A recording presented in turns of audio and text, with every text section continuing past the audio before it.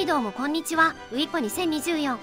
やっていますでしょうか。今回は前々から育ててみたかったけど実用性的にどうかなと思っていた固有特性の一つミスターシービーの大地が弾んでを使用して自家生産の追い込み馬を生産オンラインに挑戦できる程度の馬を目標に育成していきます。ということで早速行ってみましょう。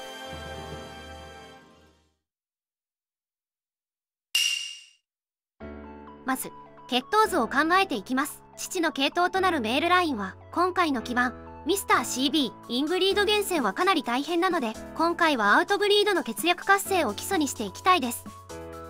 続いて品形の基礎となる馬の選出。ここでの選出基準はまずミスター CB と血統が近くないこと、そして追い込み馬を作りたいので瞬発力が高く勝負根性が低い強い牝馬となります。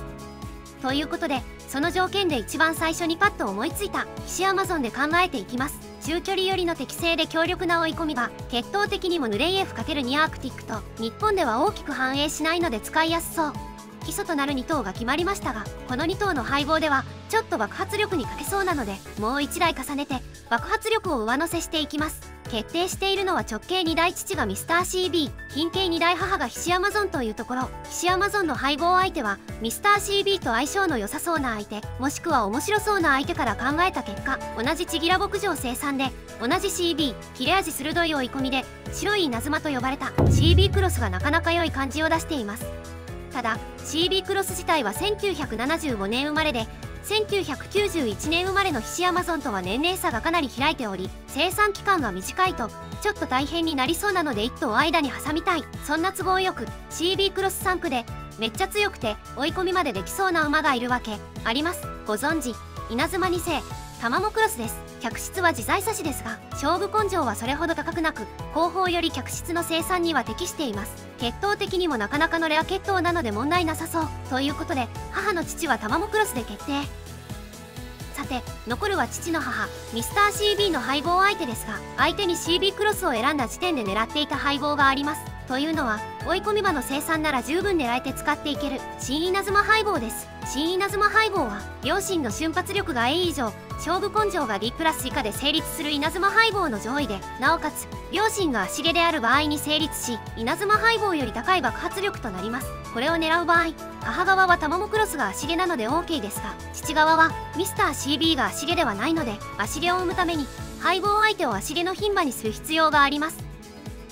ということでちょうど良さそうな足毛の牝馬できれば追い込み能力や血統年代を考えるとちょうど良さそうな牝馬が思いつかなかったので今回は能力と年代から選出。1990年前後で強い足毛の牝馬スキーパラダイスです。ヒシアマゾンと同じ親系統ノーザンダンサー系ですがリファール系であれば親系統昇格は難しくないのでなんとかなるでしょう。これで血統図案は決定しました。ここからはプレイしながら血統の強化と調整をしていきます。血統図案ができたら本来それに対してミックスを組み替えたり因子を厳選したりとやることは多いですが私の場合血統図案ができてからやることはあまり多くありません。個人的には爆発力はある程度高ければいいと思っており極限生産をやるつもりでもなければ細かいところまでいじくることはめったにありません。同じ時間をかけるのであれば爆発力をちょっと上げるよりは生産の試行回数を増やして数打てばいつか当たるに費やした方が気持ちが楽です個人的に。さてそんな面倒くさがりの私ですが何も考えずにできる系統確率ぐらいは常にやってます。血統図にいる守護馬に系統確率守護馬因子がついているだけで爆発力が上がるのですからとても簡単ですね。繁殖牝馬に大量に種付けして大量生産して活躍させるだけでいつか系統確立します。今回はほぼ自力が必要になるのがミスター CB 玉もクロス CB クロスまた血脈活性化8本旗を成立させるならリファールを親系統に昇格させる必要があります。その他は史実馬の活躍次第である程度確立するので多少自分で動かせば良さそう。ということでこちらが母予定馬の配合図。爆発力は高くありませんが両親の元の能力がかなり高くヒシアマゾンはともかく玉もクロスの小出しが割といいので試行回数さえ増やせばオフラインで無敗をするぐらいの馬を作るのは難しくありません。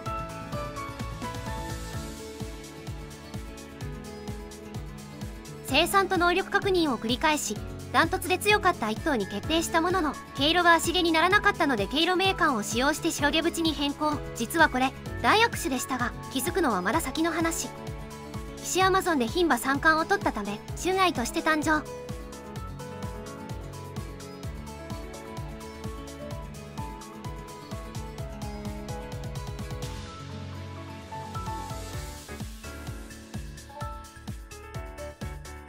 こちらが父予定馬の配合図。こちらは爆発力も33となかなか高く、スキーパラダイスの小出しも高いのでかなり安定して強い馬が作れます。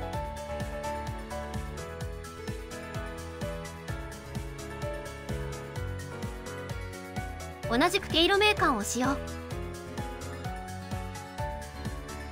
ミスター CB から固有特性を継承しました。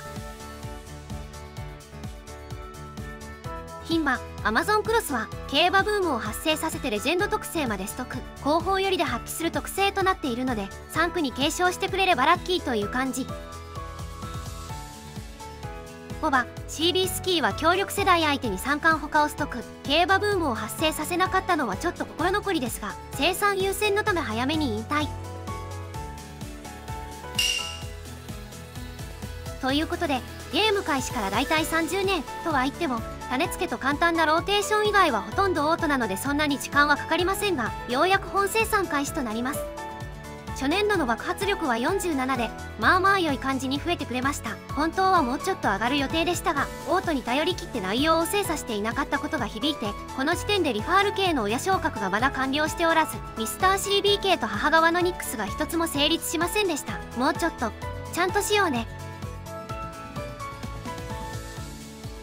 ここで先ほど言っていた大握手が発覚。新稲妻配合成立してない。両親ともに白毛なのになんでダメなんだろうといろいろ調べた結果、どうやら白毛縁は新稲妻の対象外のよう、毛色メーカー使ってまで新稲妻を狙ったことがなかったので初めて遭遇してかなり残念でしたが、まあ爆発力6減るだけだしどうでもいいか、いや6はでかいだろうと思いつつ生産を回転していきます。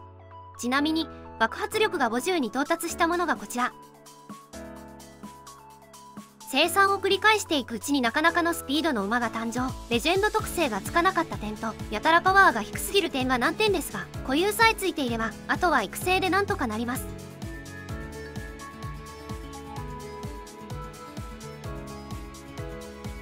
2歳入厩 CB キングと命名。成長型は遅めで競争寿命はそれなりに長く、その代わり3歳児は多少大変でしたが国内ではなんとかなるレベル。早い段階でブームを起こせました。ブームが来たのでローテを詰めて特性獲得を狙っていきます。レース直前のセーブ&ロードでは取得できる特性は大きく変わらないのでできる限りいろいろな条件で試してみる必要がありますが、狙いすぎても時間ばかりかかるのである程度は妥協していきます。とりあえず最低限大舞台と脚質特性は早めにゲットしておきたいところ。そしてレジェンド特性もゲット。自分で名前を付けられますが用意されているセットが絶妙に微妙。馬の特性に合ったセットが用意されるみたいですがどう組み合わせてもダサかっこいいみたいな感じになってしまうのが辛い。ある程度育ってきたのでオンラインに挑戦。パワーと特性はまだまだですがスピードは良さそうなのでそれなりに勝負になるかな。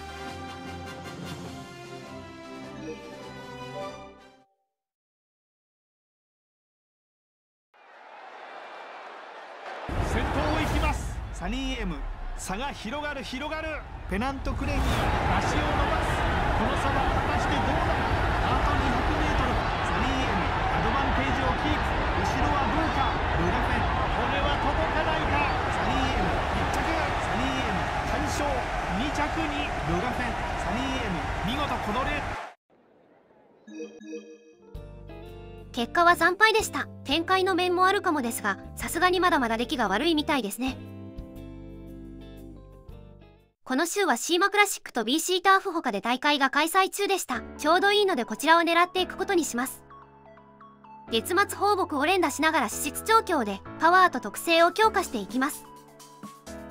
晴れ舞台と脚質も上位になったのでそろそろ結果が欲しい感じ。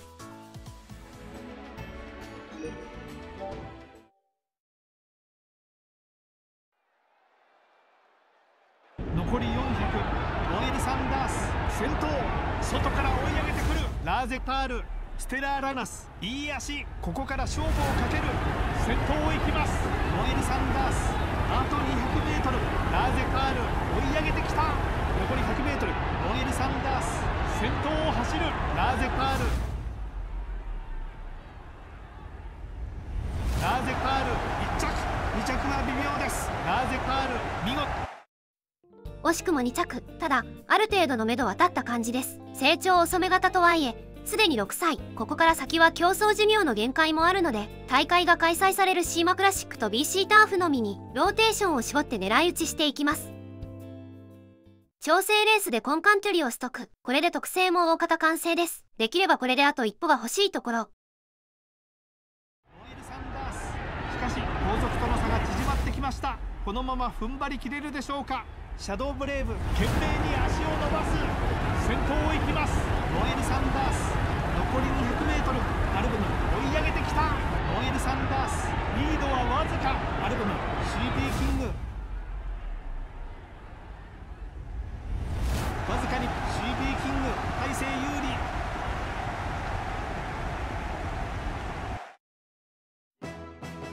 寿命限界から粘り続けて8歳にしてようやくの大会初勝利となりました。オンライン狙い撃ちに方針を変えて結果が出てきてからの勝利。ローテーションの途中で挑むのは馬が相当強くないと厳しそうですね。ということで最終的には1桁台の順位まで到達。1日空けて見てみると11位まで落ちていました。開催期間のちょうど半ばだったので最終はどれぐらいまで落ちるか分かりませんが、ある程度の報酬はもらえそうです。報酬がいるかどうかはまた別の話です。